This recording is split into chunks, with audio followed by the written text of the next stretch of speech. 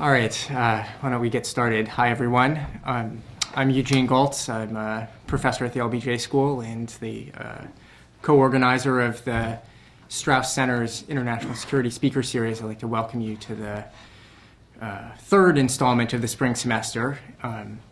I wouldn't be doing my job if I didn't advertise or flog the future one, so I want to remind everyone on the Strauss Center website there's a complete list of events, but there are two more in this series scheduled. One on April 2nd with Tim Naftali talking about foreign policy of George H.W. Bush, so Bush 41, and then on April 10th with Philip Zelikow, and he was the executive director of the 9/11 Commission and had a number of senior positions in the Bush White House, and I actually can't remember the title of his talk. But it's on the Strauss Center website, so I hope you will join us for the other ones. But today, I'm very pleased that we have Mike Moore, who's currently a senior fellow at the Independent Institute, to talk with us about the dangers of weaponizing space, or I think it actually says on the poster, outer space. I'm sure he'll be interested. He's probably not in favor of weaponizing any kind of, outer, inner space, whatever that would be either, but space. And Mike comes to us from the. He's been working as a fellow at the Independent Institute, writing these books. His background prior to that, though, he was steeped deeply in these questions of new weapons technologies, the arms control, the threats that might be generated, or responses between technologies, responses to threats with technologies, for many years as the editor of the Bulletin of the Atomic Scientists, which many of you may know is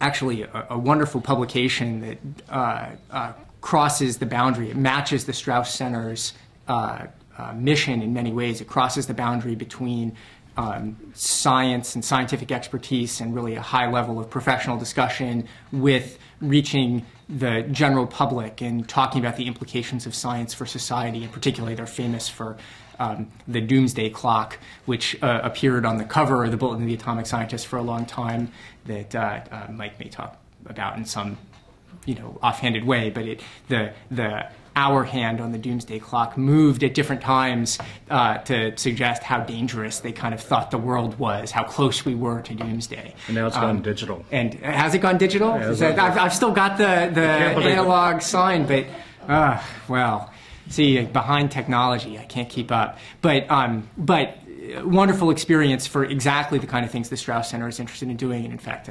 kind of connecting practical discussions of policy and science and academic research and scholarship to the real concerns of the community outside the university. And it's sort of fitting that Mike's in that business too. Before he was at the Bulletin of Atomic Scientists. Having a rough time. His background was in journalism, and in fact, he edited magazine for the Society of Professional Journalists, the kind of leading journal or the group from the Organization of Journalists called Quill. And some of you may be familiar with Quill. It gives him a wonderful, diverse background, actually. You've got the writing and humanities, and then the science and war. And then it brings us to today, the dangers of weaponizing outer space. So take it away, Mike. Thank you. Thank you. Should I move this over too?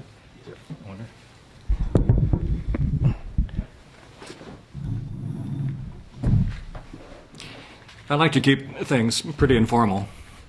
I'm going to run through a few things very quickly so we can get to the Q&A. I like the Q&A much better than anything else. But as I go through, if somebody doesn't quite understand what I'm saying, break in. Ask me, what do I mean by that? I don't want to get into any long debates during my presentation, such as it is, but I do want to be clear about things. So don't hesitate to break in.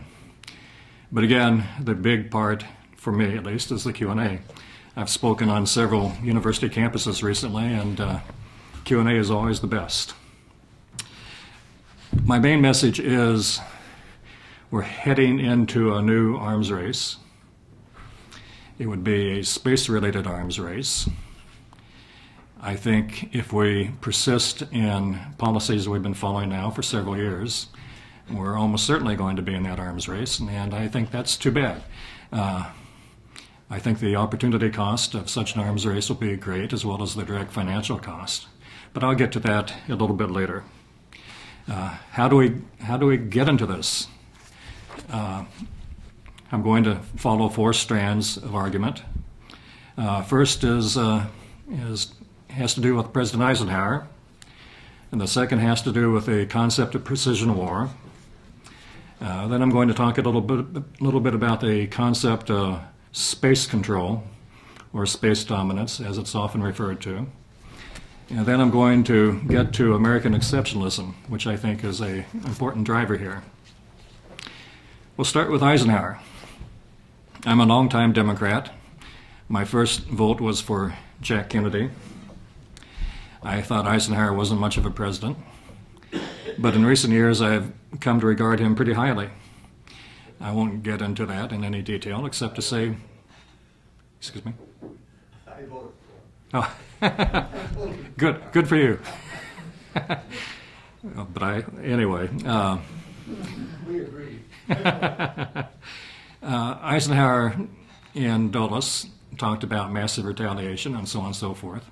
But in fact, Eisenhower sought to avoid war in any way possible, whether brush fire wars or full-fledged Soviet-American confrontation.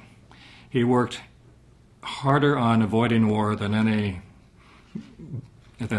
we Democrats understood at the time. When it came to space, he recognized pretty early that space could be a scene of conflict.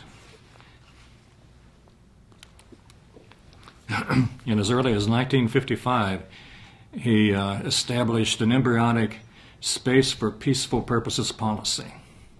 1955, that's 2 years before Sputnik.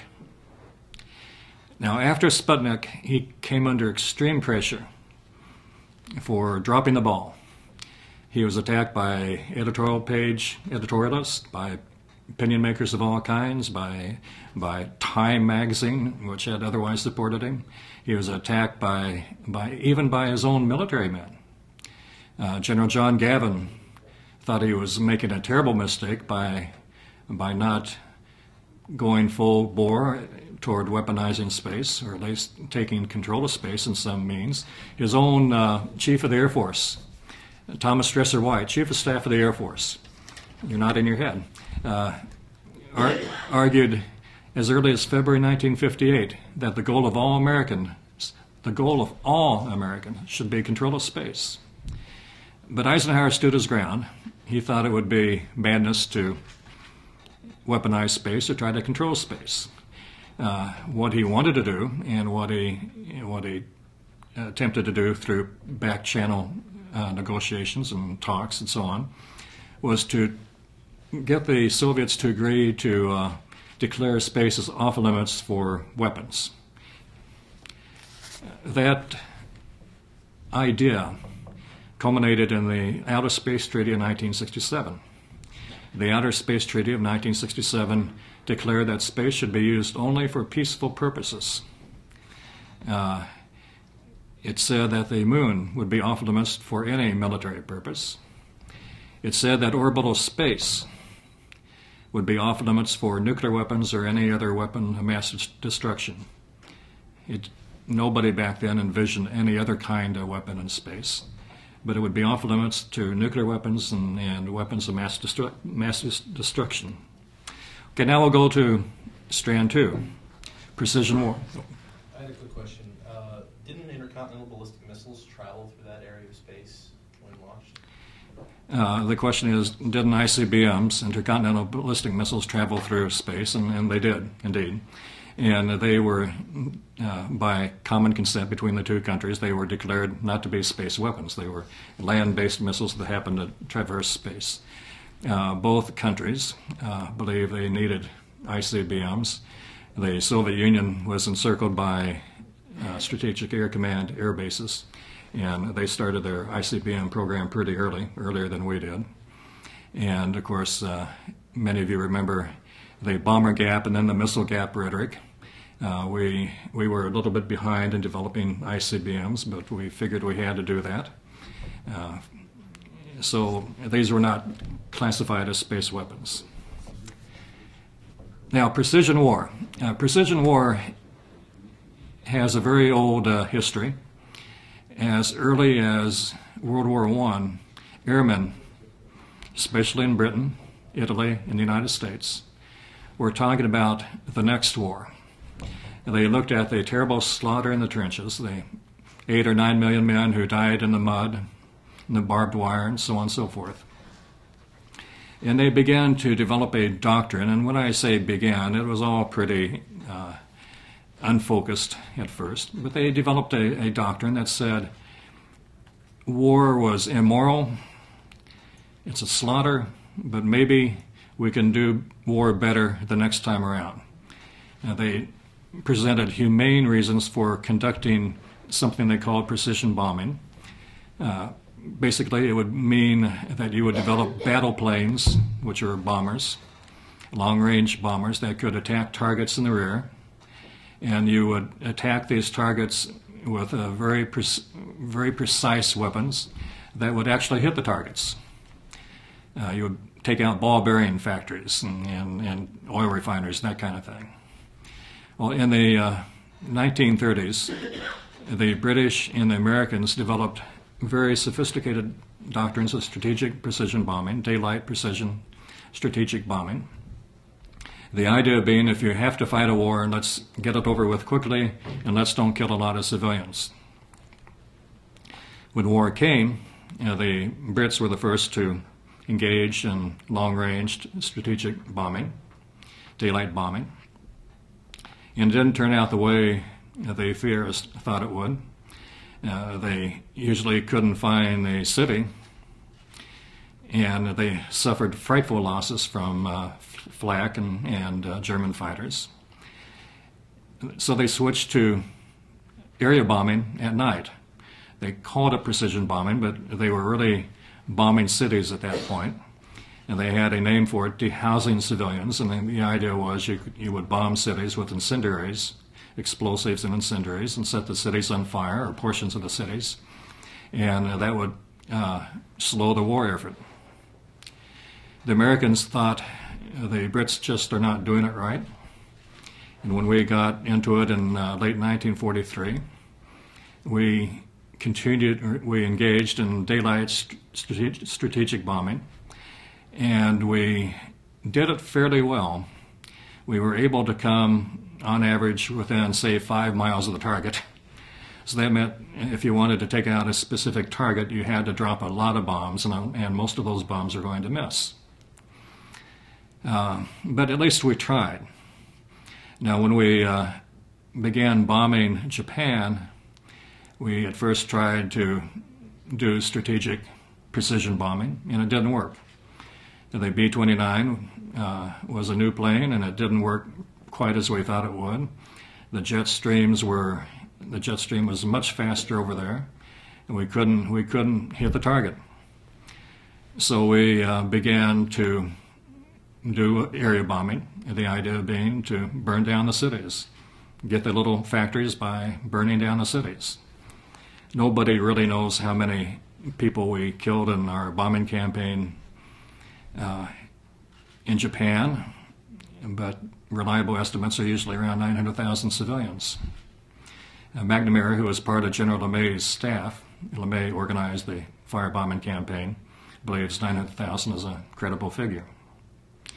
He said that LeMay said at one point, if we lose the war, we'll all be tried as war criminals.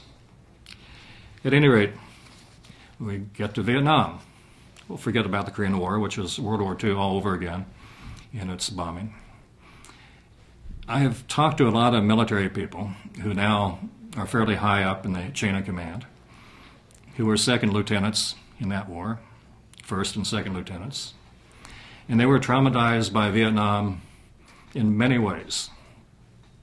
by the futility of the war, the ultimate futility of it, and by the deaths of American soldiers. And this came as a surprise to me, I suppose.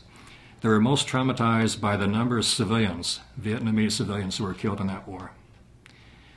And late in the war, we began working very seriously on new kinds of weapons, precision-guided weapons, which would enable us to fight future wars in a more humane manner. Now, humane and war really don't seem to go together. It seems like an oxymoron. But it's my opinion that if you must fight a war, you should do it in the quickest, most efficient way possible and the most humane way possible. You should target military targets and hit them, and try to spare civilians as much as you can. So that's strand number 2. Strand number 3 has to do with how we do precision war today. I think probably you're all aware that we rely heavily on space assets to conduct precision war. Observation satellites of various kinds, communication satellites, and especially GPS satellites, global positioning satellites. And it is amazing what we're able to do. I do not exaggerate here, and I've talked to a lot of, again, military people on an off-the-record basis, but we can truly put a GPS-guided bomb into this room maybe 98% of the time or 99% of the time. The so-called circular error probable of these weapons is really around 9 or 10 feet. So if you properly identify a target, get the proper coordinates, you can hit that target almost every time. The first time that GPS-guided bombs were used was in 1999 with the NATO campaign, air campaign over Kosovo and Serbia. We used 23,000 bombs and missiles in that air campaign. Most of them were not GPS. They were TV guided or laser guided or whatever. But 23,000, it sounds like you would have a lot of casualties, civilian casualties. Human Rights Watch went in after the war ended, and to do an on-the-ground survey of what happened to civilians. And they expected to find a lot of civilian casualties and deaths, and they weren't able to do that.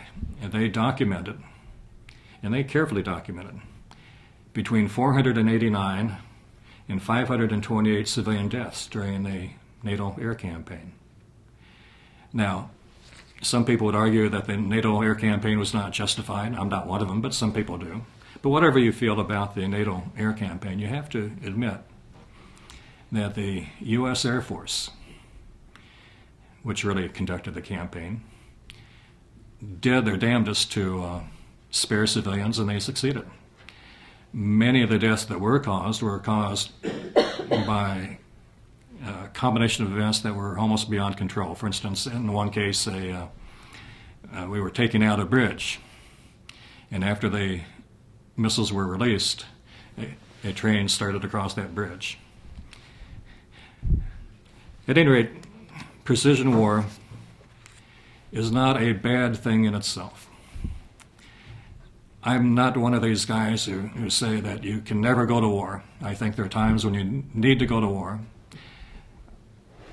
I think Iraq is not one of those occasions. But there are times when you need to go to war, and if you do, and let's do it as humanely as we possibly can.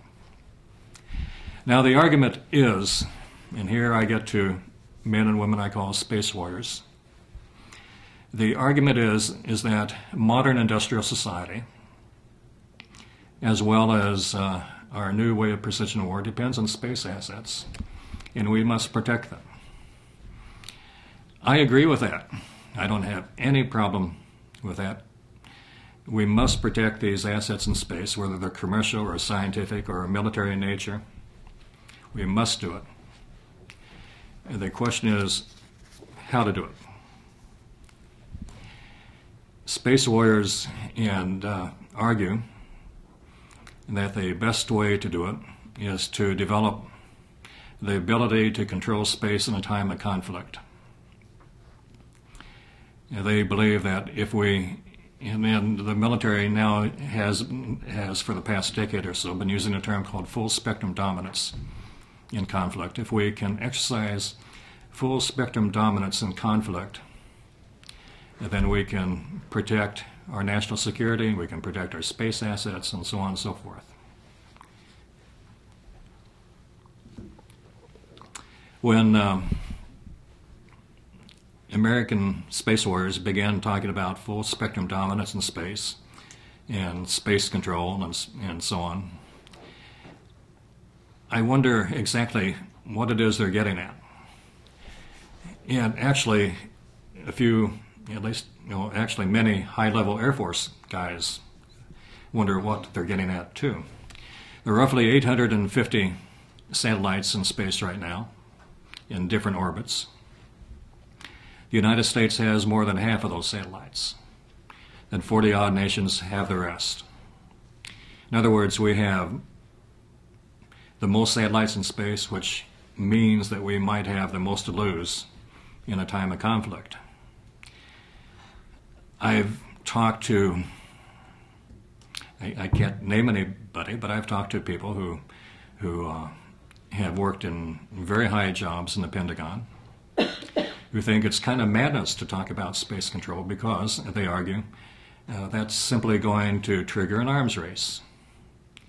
They believe, at the very least, we should tone down our rhetoric. We have, for some years now, U.S. Space Command, which has now been folded into Strategic Command, and Air Force Space Command, and other segments of the Air Force have been putting documents on the web as if we want everybody to know what we're up to about space dominance. And and again, it just seems kind of crazy. I wonder what are these guys thinking? If, for instance, one of the documents I refer to says we should be able to exercise dominance of space by 2020. It's called Vision 2020. You can find it on the web. We should be able to dominate space militarily by 2020. Now, what if the Chinese or Russians or Indonesians or Indians had issued a document saying we can dominate space, or we intend to dominate space militarily by 2020? We'd be going nuts over here. The president would be on TV saying this shall not stand. So what are they thinking? Well, one thing they're thinking about is China. Since the fall of the Soviet Union, a lot of people have been looking for the next great peer competitor. They use that term a lot, peer competitor, the next great strategic threat. And North Korea doesn't really do it. I mean, nobody, I think, really worries too much about North Korea, or Iran for that matter, though Iran has the capability to do a lot of mischief. But it's not an existential threat like the Soviet Union. The only candidate is China, and it's been built up now in various kinds of war games as the Near East peer competitor, or whatever the term of art is. And how are we going to win a conflict with this peer competitor? I'm kind of stunned by that. The Soviet Union was a real existential threat. The Soviet Union believed its mission was to organize a global economic system and a global political system that would be different from the Western system. And I don't discount for a moment the action-reaction dynamic and our own culpability in the Cold War. But the fact is the Soviets were determined to bury America, metaphorically speaking, with a new economic and political system. We were determined that this was not going to happen. If anything, we were going to bury them with our ideas about democracy. I don't want to get into the Cold War here, but obviously the two systems were antagonistic. When you look at China, you don't see that. By the early 70s, the leadership of the Chinese Communist Party knew the country was pretty nearly bankrupt by any rational standard. And they began developing capitalism with Chinese characteristics. It was obvious, I think, from certainly the mid or late 70s, and it's certainly obvious today, that the Chinese have decided to join the West in many ways. They need jobs for their own people. Tens of millions of people are unemployed in China, living almost at a starvation level. There are little rebellions in some of the outlying cities and towns, fairly common. We don't hear about them, but it's happening. The Chinese need to join the Western system so they can Walmart America and maybe Walmart England and Germany and everybody else. We need China, apparently, to produce cheap goods. Our consumers like cheap goods.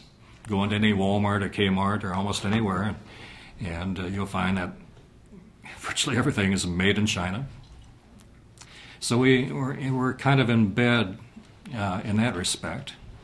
We need those cheap goods. They need those manufacturing jobs. We're in bed together in another respect, too. We're able to keep our interest rates fairly low in this country because the Chinese, the Japanese, and the Saudis buy so many treasuries that Americans no longer want. Maybe somebody in this room could put a precise figure on it, but I think the Chinese are buying about $200 billion of treasuries a year. And as long as the Chinese, the Japanese, and the Saudis buy these treasuries, we can keep our interest rates low and we're all happy.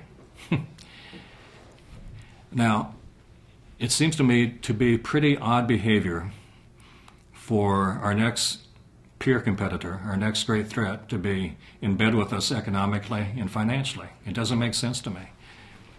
Why do we think the Chinese are going to pick a fight with us, start an arms race? China has huge problems. And they're just barely able to feed their people. Although the country is much larger than the United States, it has only about 18 or 20% of the arable land of the United States. They need us. They need to trade with the West. So why would they want to end that by starting an arms race, much less an actual conflict? They buy our treasuries. That helps us finance our own military machine. That's odd behavior, too. It doesn't make sense to me to think that China is the next great threat. It makes sense to me to think of China as a tough economic partner, and we're going to have trouble over the years as they develop their economy. But still, it's going to be economic in character and not military. So why do we see it that way? I think the spirit of American exceptionalism has a lot to do with how we do foreign policy. American exceptionalism goes way back, long before there was the United States. The Europeans who came over here in the 16th century, many of them at least, believed that they were starting the world anew. They were building a new society free of the corruption of the old world. Many of them, not all, believe that there was a providential hand in all this, that God had decreed that America would be the new world in every possible way. Those who didn't believe so much in a providential hand, like John Locke, for instance, believed that the Americans were creating something that, because of its civic virtue, would be better than anything else ever in the history of the world. American exceptionalism has a long, long history. In its early days, America believed, or Americans tended to believe, that we were building something new and we would be a model to the world. The world would see what we were doing and maybe try to emulate us, but at any rate, we'd be kind of the city on a hill. But along came the Spanish-American War. Things changed radically with the Spanish-American War. We got into it for fairly noble reasons, I suppose, because the Spanish were pretty rotten in their treatment of the Cubans and others. But after we won that quick little war, we had to decide what to do with the territory that we acquired. And there was a great debate in this country between people who believed that America would be going too far, it would violate its own founding values by making the Philippines a colony, for instance. But on the other side, you had people who believed that it was our mission, our God-given mission, to do just that, to try to spread democracy to the Filipinos and others. It's a very interesting chapter in American history. It kind of culminated with Woodrow Wilson, who is not my favorite president. When you look at Wilson pretty carefully, he seems to say that we want all the people of the world to be democratic and free and all that, as long as they accepted the American model. And that disturbs me. The American model is fine, I love it, but I don't think you can say that all the world has to accept the American model. Well, the spirit of American exceptionalism really died down after World War I to a great degree. I think America's leaders decided the world was just too complicated. We couldn't spread our ideas everywhere, and so on and so forth. We became highly isolationist in the interwar years. And even in World War II, under Franklin Roosevelt, we believed in more of a coalition idea. The United Nations became the slogan in 1943. The United Nations fight for freedom, that kind of thing. And after the war, the Cold War was too complicated too, and the risk of a direct confrontation with the Soviet Union was too great to permit much of this kind of idealistic version of American exceptionalism, where we're going to make the world safe for democracy no matter what. After the fall of the Soviet Union, there was a great resurgence in the exceptionalist idea. Triumphalist, neoconservatives especially, took it on in a big-time way in the 1990s. The idea being that we had won the Cold War, in quotation marks, and now was the time to spread American-style democracy everywhere. I oversimplify here, but that's the trouble with these kinds of talks. We'll spread democracy everywhere. The Clinton administration didn't go along as much as with the neocon ideas as the neocons did, but even the Clinton administration bought into a lot of that rhetoric. And this spilled over into space. One of my best friends is a leading theoretician of the space warrior movement, and he's a neocon, and we talk about that all the time. He believes that it's America's mission to control space for the good of humankind. He believes that we are the only country that can do it right, because we are benign and we're democratic, and we can control space. We can be a space cop, so to speak, and all humankind will benefit from that. Well, I do have trouble with that, because again, as I said earlier, What if the Chinese or Russians or anybody else said, well, we're going to control space for your own good?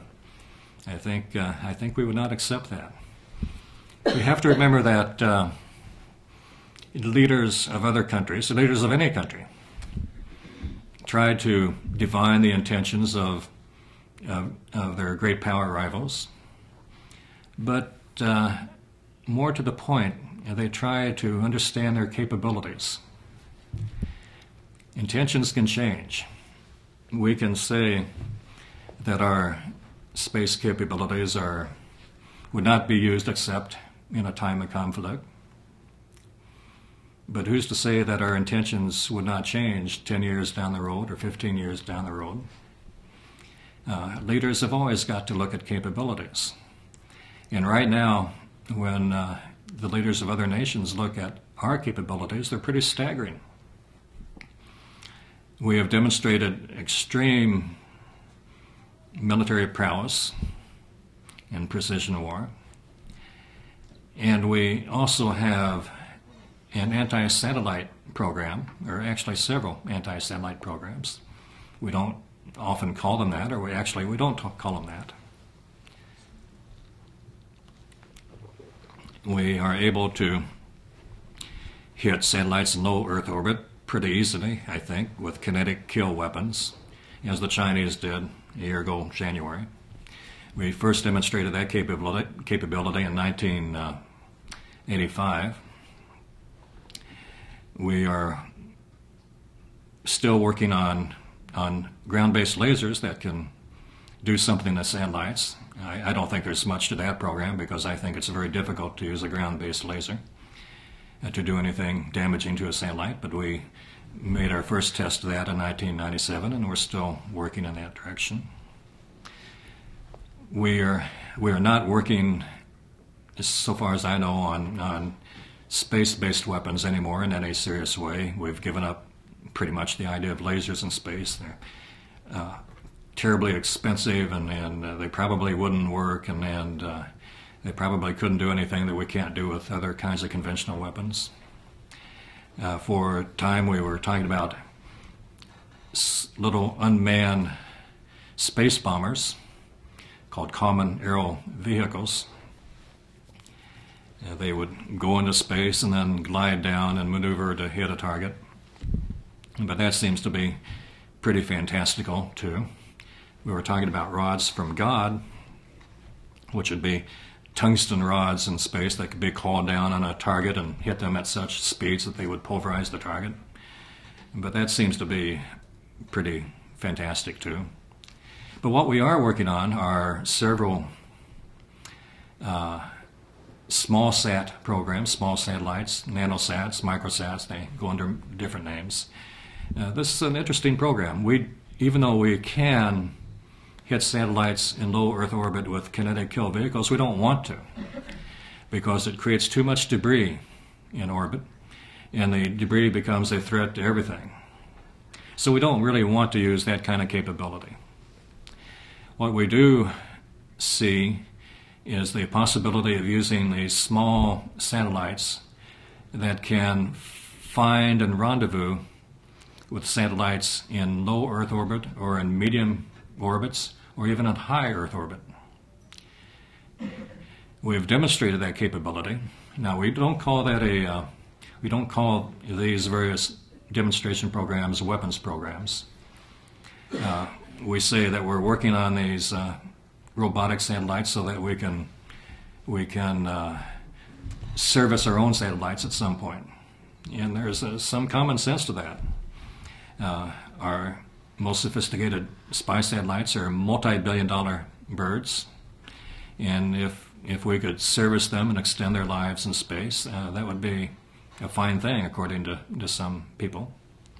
But as space warriors are the first to admit, and as other countries know, if you can find and rendezvous with a satellite in space, you've solved the basic problem of having an anti-satellite weapon that would not create debris. If you can rendezvous with a satellite, you could knock it into a useless orbit, perhaps, or you could drag a mylar net across it and do the same thing to it, or you could set off a little electromagnetic pulse and fry its innards, or some people have even suggested you could spray a paint-like substance over its sensors. You could do almost anything to it to disable it, damage it, maybe even destroy it.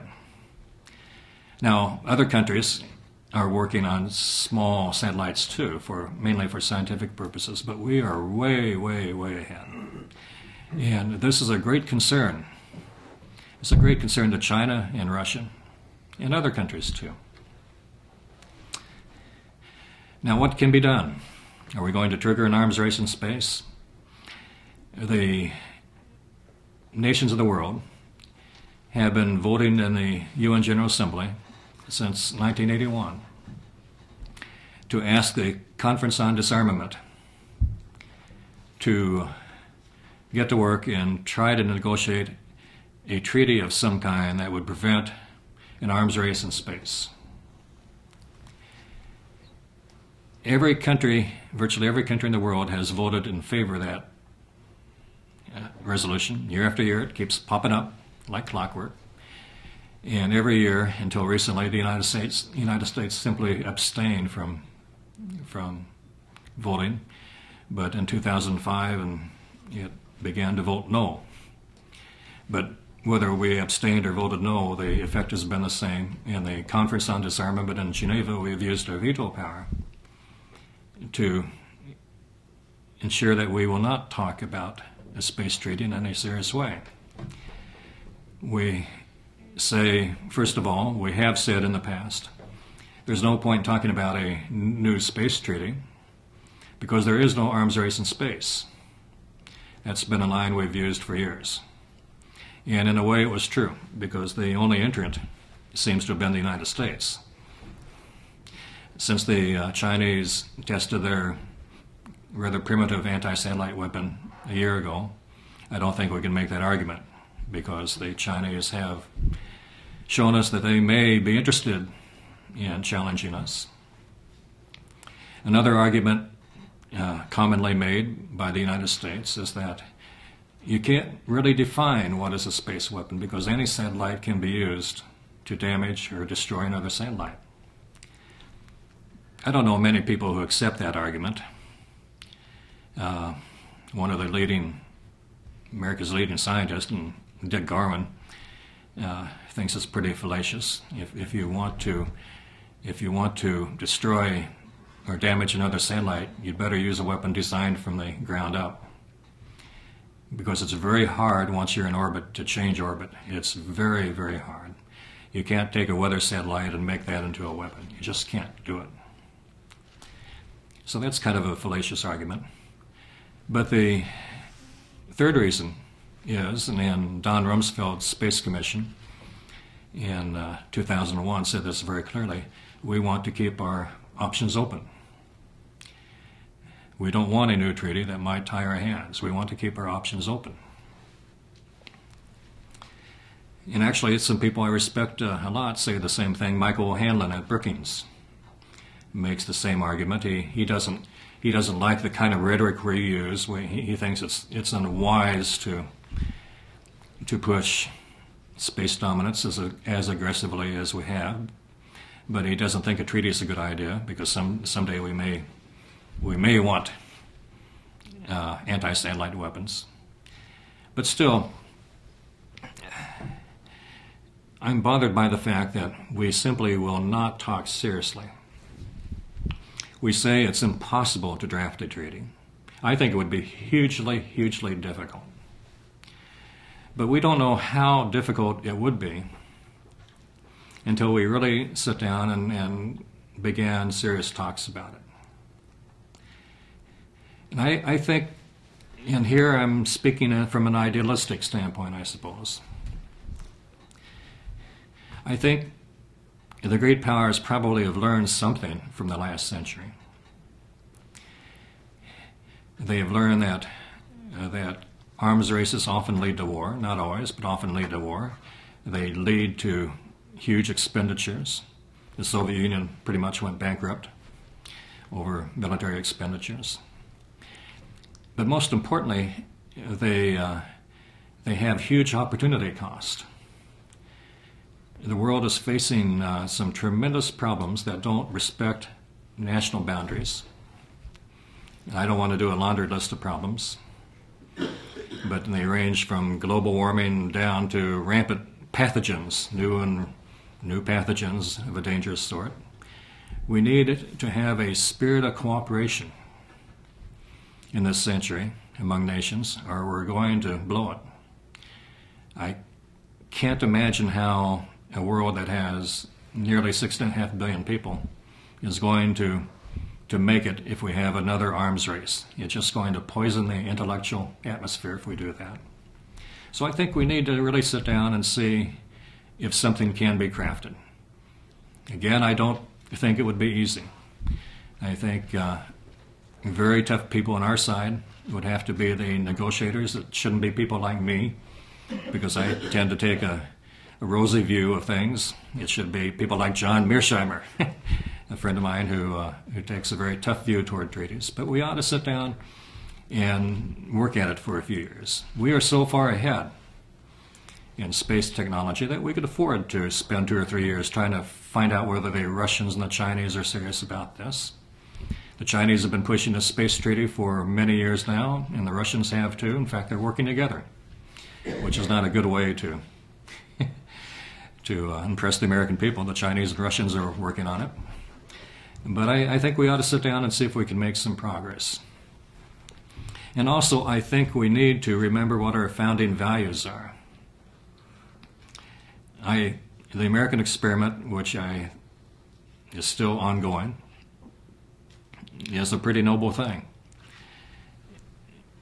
Individual sovereignty is a noble thing, and the idea of the supremacy of the rule of law is pretty noble. We think of ourselves in our 4th of July rhetoric as a law-abiding nation. The rule of law is paramount. But on in international affairs, we see things a little differently. As I mentioned a moment ago, virtually all the nations of the world are on record as favoring the negotiation of a new treaty that would prevent an arms race in space. We're the only major nation that says no to that. In some sense, that makes us a lawless nation, it seems to me. We simply say we don't want to do it, it's impossible, so the heck with it. I don't think that's consistent with the American spirit. And also, I'm not the only one who thinks that. In 2002 and 2003, I was on 3 national commissions looking into space issues, military space issues. These are closed-door meetings, and they were think tankers, academics, and military people, especially Air Force people. And I was struck by the fact that so many of the people in the Air Force believed that America was going too far in pushing for the idea of space dominance. And one in particular believed it was just not consistent with America's founding values. He believed that America should lead by example, and one of the examples is respect for the rule of law. And we should see, and I'm quoting him indirectly, we should see if we can't negotiate a real treaty. He thinks it would be a grand thing, it would be true to the American spirit. I agree with that. At any rate, I said in the beginning I really like questions, so I'm going to now ask for questions. Thank you. Great.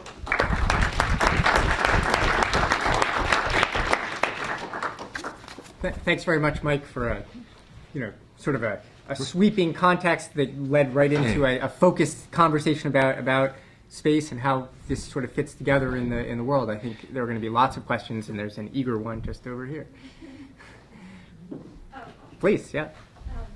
I'm Amanda. I'm a first-year LBJ student, and thank you for doing this. My question was in regards to the arms race.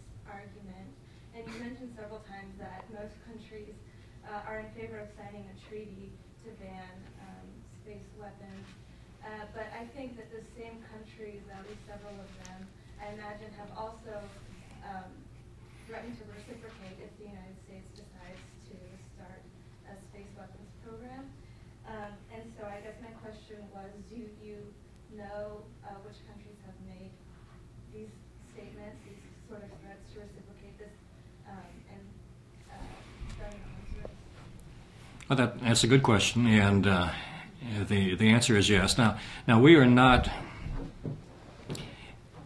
actively making space weapons yet.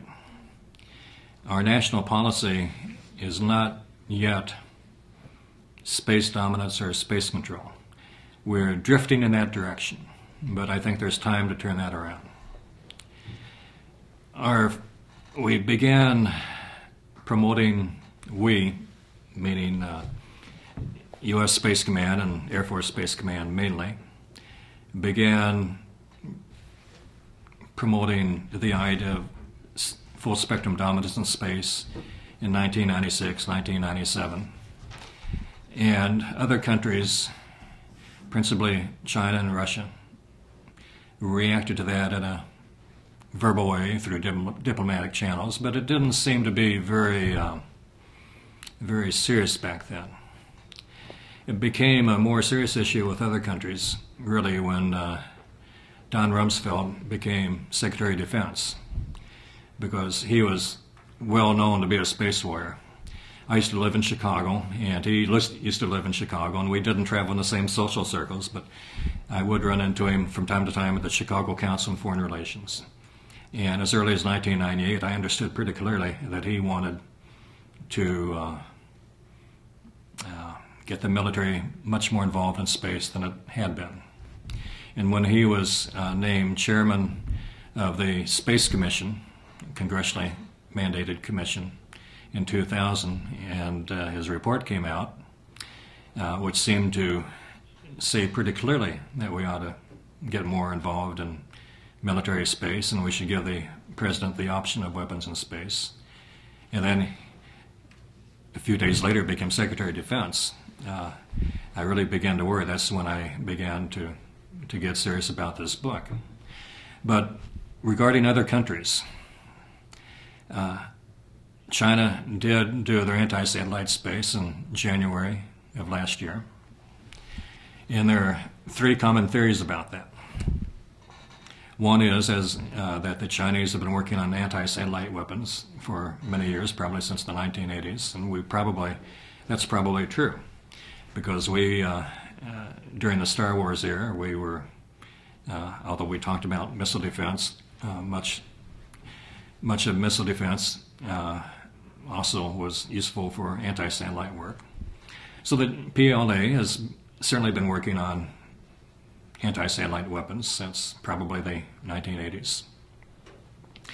And they tested their missile in January of last year. And one theory is that the PLA simply didn't commute with didn't talk to the foreign ministry. They just did it when they were ready. And the foreign ministry has been promoting a space treaty, but the PLA does this ham-fisted test. So I've been to China, and I know of quite a few Chinese, and I sort of believe that could be true. Although they're pretty efficient at making consumer goods for Walmart, the government itself is corrupt, repressive, certainly not efficient. So I believe that could be true. Another theory, promoted chiefly by space warriors, is that the Chinese have been talking about a space treaty to buy time while they work on their technology. And that could be true too. Some people I respect very, very greatly hold that opinion. And a third common theory, which I happen to accept, perhaps because I agree with it, because it corresponds with my book, is that the Chinese have been dismissed by the Americans for so many years when they have talked about negotiating a space treaty. that it was kind of a shot across the bow. It said, if we don't sit down and talk pretty soon, we are really going to challenge you. I think that's possible, but who knows? I do know that since the Chinese test, the Indians have been talking more assertively about military space. Because after all, the India and China have long been in a kind of a Cold War. And if India tests, then Pakistan is going to follow suit a year or two later. And Israel could do it at any time. The Israeli capabilities are really quite impressive. So all of a sudden we could have a real anti-satellite race. We could have a number test over the next few years. And one of the really bad things about kinetic kill weapons is that if you smash enough satellites in low Earth orbits, and I don't know what the figure would be. I've been trying to talk to physicists about this, but every time you smash a satellite, you create a lot more debris in orbit, low Earth orbits, and the debris breeds more debris, because when a chunk of a smashed satellite hits another chunk of a smashed satellite, they create more debris. And I don't know how much debris you would need to make low Earth orbits very difficult to use or even impossible to use. Some people say, well, if you smash 20 satellites, you've pretty well wiped out low Earth orbit as a useful place. And that's the worrisome thing. Right now, most satellites, or for that matter, probes to other planets, go into low Earth orbit, and they call it a parking orbit before they're sent on to their higher orbits or to Mars or Jupiter or beyond. I think the United States has the capability of launching space probes and satellites directly into the higher orbits. It's more expensive, more difficult, and so on, but I think we could do it. But I'm not sure all countries could. If you wipe out low Earth orbit, or that region of space, do you risk losing the use of space almost altogether? And if you do you have a possible global economic collapse? After all, the international banking system and communications and so on are very space dependent. We cannot afford to lose the use of space. I'm not trying to present a doomsday scenario here, but it seems to me a possibility. When people, I've heard this, when people talk about an arms race in space, they say, well, so what? It's not like the nuclear arms race. After all, by the end of the Cold War, the United States and the Soviet Union had something like 80,000 weapons, more than 80,000 weapons ready to use at any moment. Bombs and warheads, 80,000. Most of those were more powerful than the Hiroshima and Nagasaki bombs. So it's clear that if things had really turned seriously bad, we could have ended civilization. But they say when it comes to a conflict in space, so what? You're hitting machines, so what? Well, nobody gets killed. And I can kind of buy that argument. It's not like dropping a nuclear weapon on Chicago. But still, if you hit enough satellites in low Earth orbits, do you precipitate an worldwide economic collapse? I don't know the answer to that. I think he wants another doomsday clock. We have a few more questions. I saw a bunch of hands. You were next. Yeah, I was just curious, what does a real space war look like? If we were to move to an era of space dominance where two superpowers or two national powers could actually have conflict in space, what would that look like? Well, it doesn't look like the Star Wars movies. I mean, that's all fantasy. I mean, it's very hard to maneuver anything in space, and then you're never going to, unless the laws of physics are revised, we're never going to have anything like Star Wars. And I don't think a conflict in space would look like much, except if you have enough satellites smashed and debris starts coming down, you're going to have some fireworks. You're going to have it's going to be like little meteor showers. But even that is improbable because most debris stays in orbit.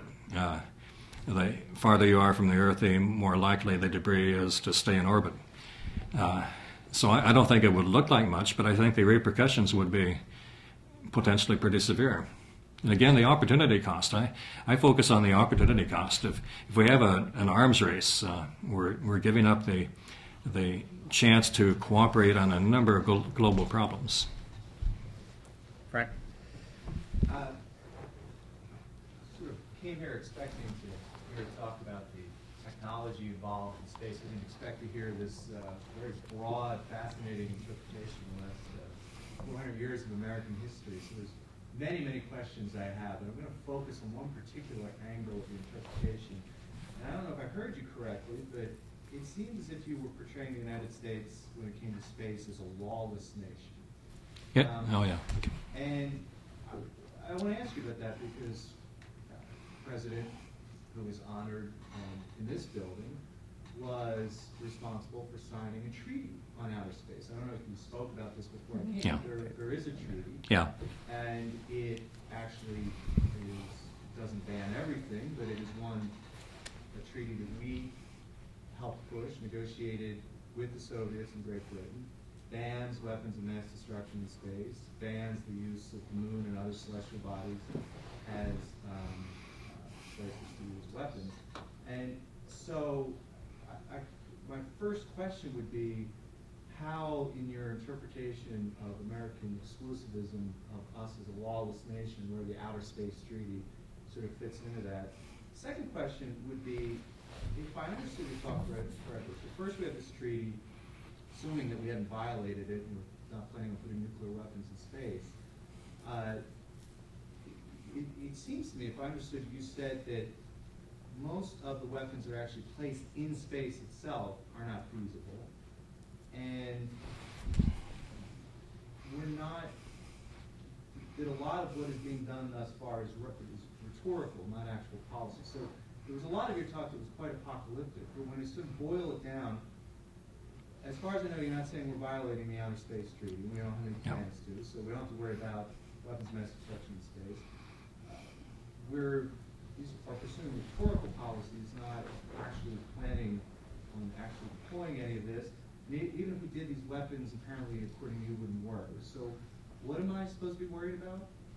Okay, it's a good question. I did talk about the Outer Space Treaty, which actually the philosophical ideas were enunciated by Eisenhower, and Johnson really attacked Eisenhower in the early days, but then came around. But the Outer Space Treaty bans, as you said, nuclear weapons in space and other weapons of mass destruction. It does not ban any other kind of weapon. During the 70s and 80s, people I call space warriors were promoting all kinds of ideas about space-based weapons. Lasers in space and beam weapons in space and tungsten rods, they could be called down and so on and so forth.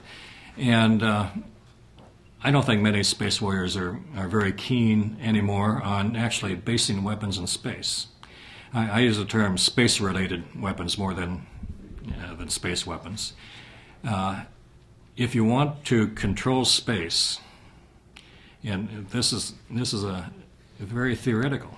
If you want to control space, that means essentially having a reliable anti-satellite capability, because you control space by denying space to others.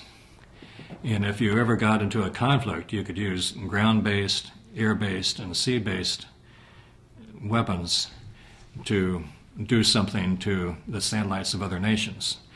And it's the anti-satellite threat that has really got everybody up in arms right now. Everybody, meaning the Chinese and the Russians and the Indians and so on. It's not actually space-based weapons, but ASAT weapons, make no mistake about it, are pretty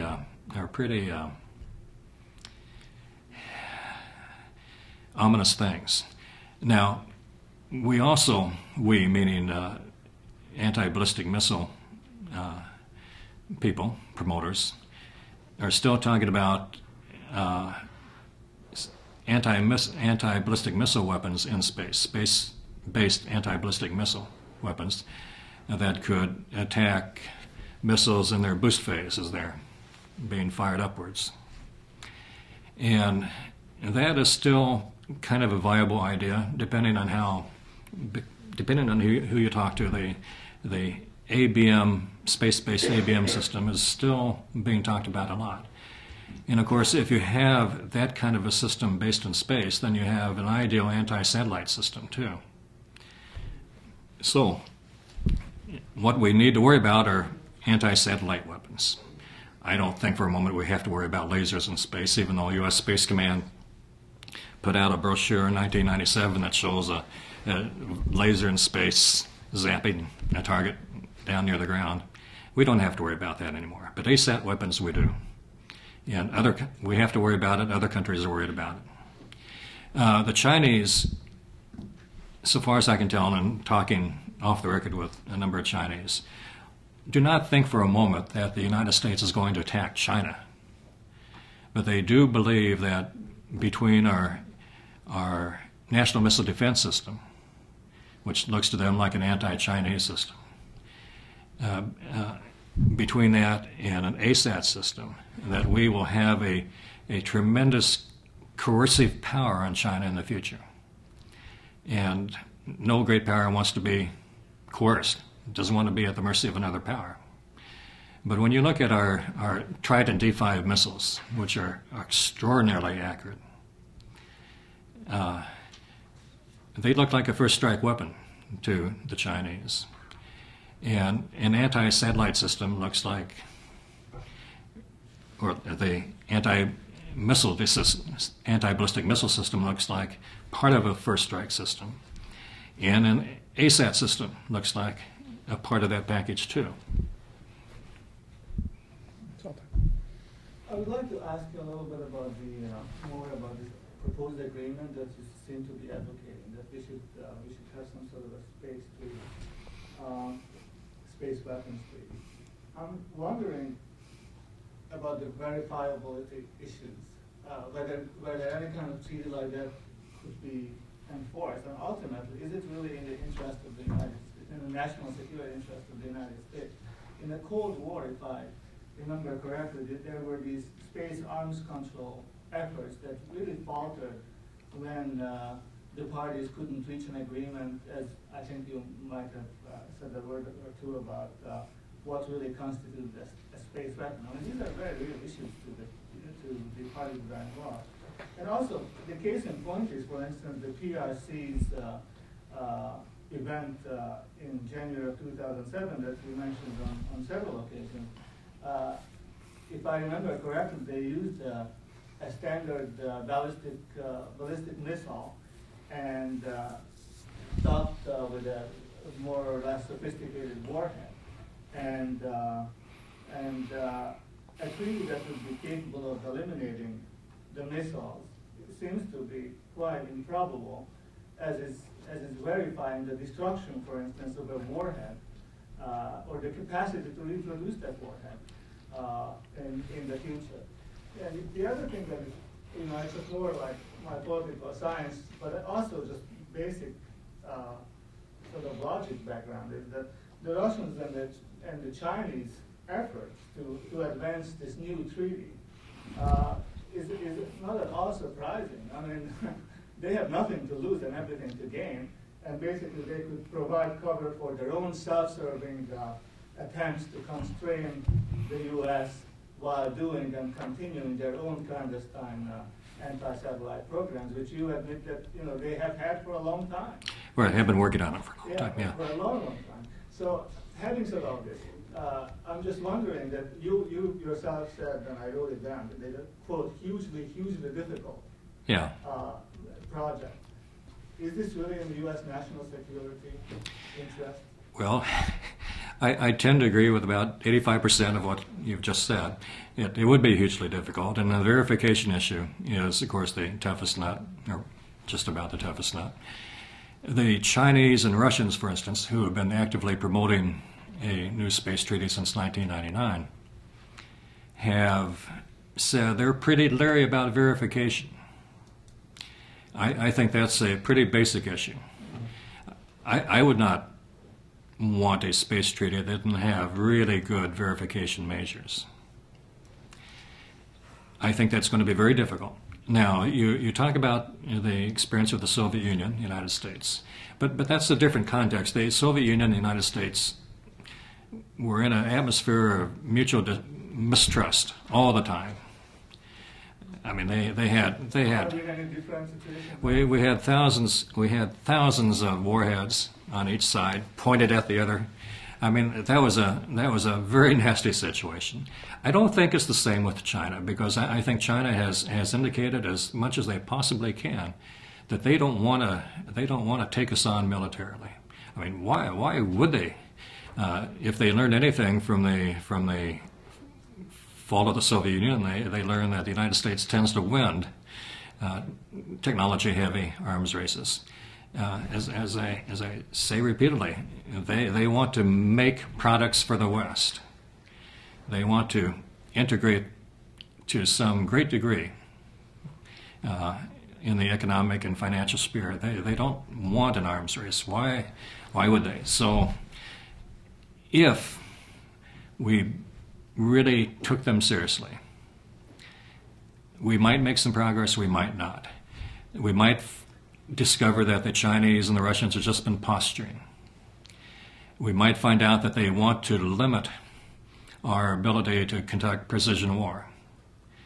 After all, they can argue, and others have argued, that GPS satellites and observation satellites and so on are really space weapons in that they're part of a weapons system. That's not a bad argument. You cannot hit targets precisely unless you can identify where they are, and space assets play a large role in that. And GPS plays a large role in actually getting the missile on target. So if their idea is they can limit our capabilities, that's not going to fly either. My overall point is we don't know until we sit down and talk seriously what we can do, what kind of progress, if any, we can make. It doesn't do us much good, I think, to say we're not going to sit down and talk. As far as our national security interests are concerned, so we lose 2 or 3 years. We are so far ahead that we could afford to lose 2 or 3 years. And if the talks fail, if we decide after 2 or 3 years they're not serious, we won't have lost any real ground, and we will have learned something pretty important. I think we have time for 1 or 2 more. The student, please. Aside from evident weapons programs, do you think that the U.S. Peaceful Space Exploration Program, NASA, and specifically the Constellation program right now, do you think that has a role in leading to an arms race? Do you think it might be inevitable that there will be an arms race if we continue on our plans that exclude other nations in going to the moon and going to Mars? Well, for one thing, I'd like to see us invite the Chinese to be part of the International Space Station.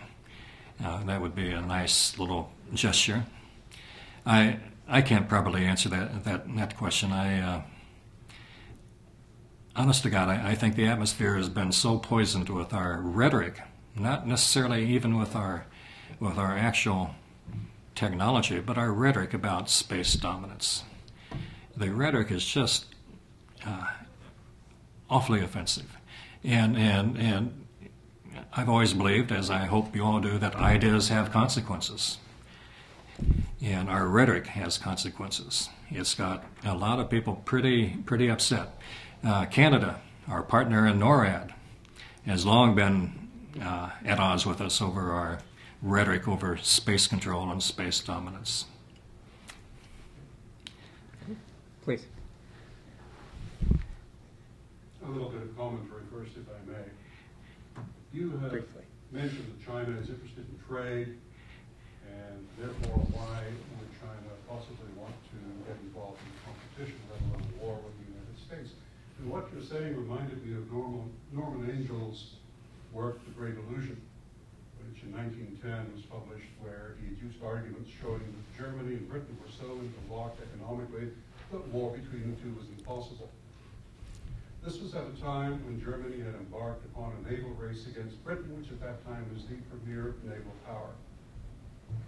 Now, the lesson here is that economic interaction does not prevent an arms race. Secondly, it made no sense in a certain way for Germany to engage in a naval race except to compete with Britain. So even things that don't make sense sometimes happen. And the naval issue brings me to an analogy. The oceans are regarded as the commons. Everyone may use them, but everyone protects their use of them.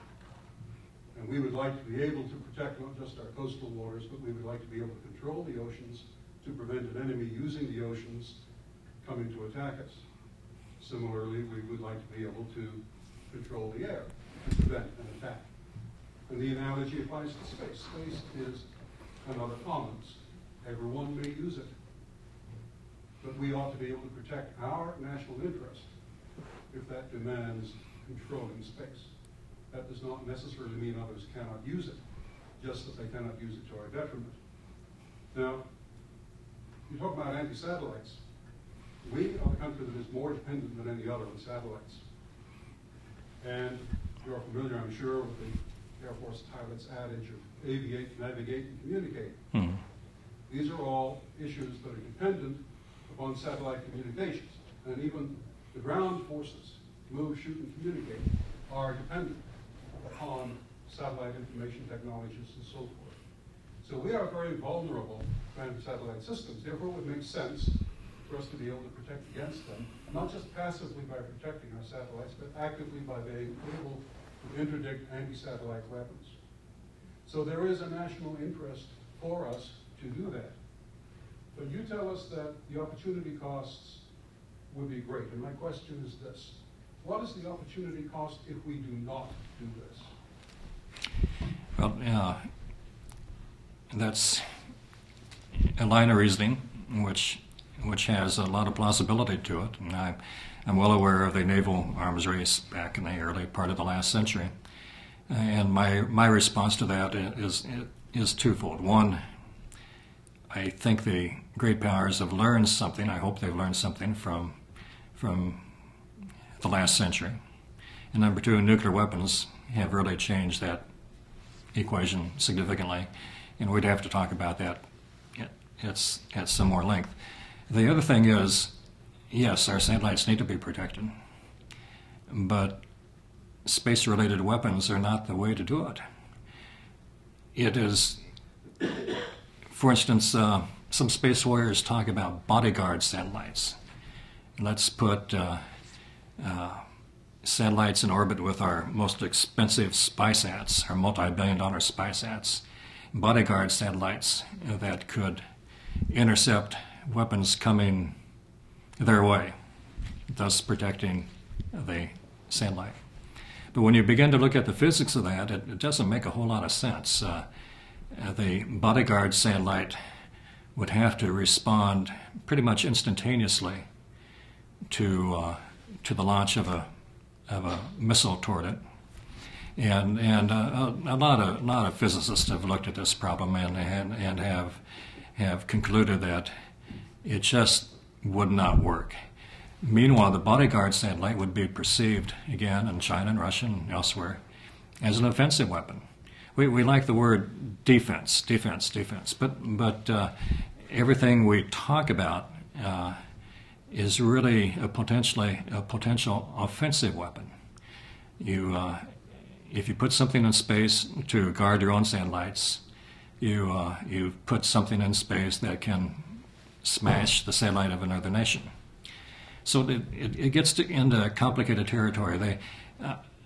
I can't tell you how many people I've talked to, even who believe that we should do X, Y, and Z, who admit that we can't protect our own assets in space this way. If another nation decides to have a conflict with us, what we can do, they believe, is we can be seen as so powerfully coercive that nobody will take us on. Now, Don Rumsfeld's Space Commission report talked about a space Pearl Harbor. And by that they meant that some nation would secretly develop an anti-satellite capability so vast that we could be taken unaware. And they could hit 20 or 30 of our satellites virtually simultaneously. Not even we have that capability. And as a lot of scientists point out, you can't develop that capability without extensive testing. The Chinese have demonstrated that they could possibly take out a satellite, but not even necessarily. The test that worked was the third try. Now, we don't know if the first two tries were actually shooting at a point in space that wasn't occupied by anything. But the majority opinion seems to be that they simply missed the first two times and then they hit their satellite the third time. If you're going to risk a war with the United States, with a space Pearl Harbor, you'd better be pretty darn sure that you can actually hit all those satellites at the same time. And then you'd better be pretty darn sure that the United States is not going to send nuclear armed missiles over to hit you. The scenario just doesn't make a whole lot of sense to me. There is no way, truly, to protect assets in space if somebody wants to hit them. Short of having a treaty that would at a minimum ban the testing of missiles in an anti-satellite mode. But even that's not going to fly because we've done that, the Russians have done it, and the Chinese have done it, perhaps, so other countries aren't going to go with that. There are many proposals floating around, and one would be, let's not even try for an international treaty, the kind of thing that the Outer Space Treaty represents. But let's at least have bilateral negotiations with the Chinese, or trilateral negotiations with the Chinese and the Russians, and see if we can work something out. And maybe that would evolve into a broader treaty. One concept on the table are rules of the road. The rules of the road don't appeal to me very much because they can be easily violated, but that's possible too. I could go on and talk, but well, thank you very much for a very informative session. I think we had great questions. We are at the end of our session, but I think this was a wonderful session in many ways, both because of the discussion about space in the broader context of international relations, but because we got to talk about LBJ in the LBJ Presidential Library, and that doesn't always come up, and I'd like to take that opportunity to thank our co-host, Betty Sue Flowers, the director of the LBJ Library, and thank you all for coming, and take this opportunity once again to thank Mike Moore for coming to our talk. And I would like to say one more thing. Okay. If you don't mind. I've used the term space warrior quite often, and I don't want anybody to regard that as a pejorative use. And it occurs to me that maybe some of you think that. Yeah, right. One of the leading space warriors, in fact, possibly the leading space warriors, endorsed my book. We're good friends. We don't agree on anything regarding space, but he thinks I've treated them fairly, and so on and so forth. All the space warriors I've met, and I've met quite a few of them by now, have been decent, honorable, forthright people. They have a different worldview than mine, and we understand that. But please don't interpret that as being a knock on them, because it really isn't. Every space warrior I've met, I like a lot. Yeah, Alan also reminded me to pitch. Thank you for the clarification, Mike. But once again, Tim Naftali on April 2nd. We hope to see you for our next talk. He's talking about the foreign policy of George H.W. Bush. And once again, thank you for coming, and please don't misinterpret Mike. Let's thank him.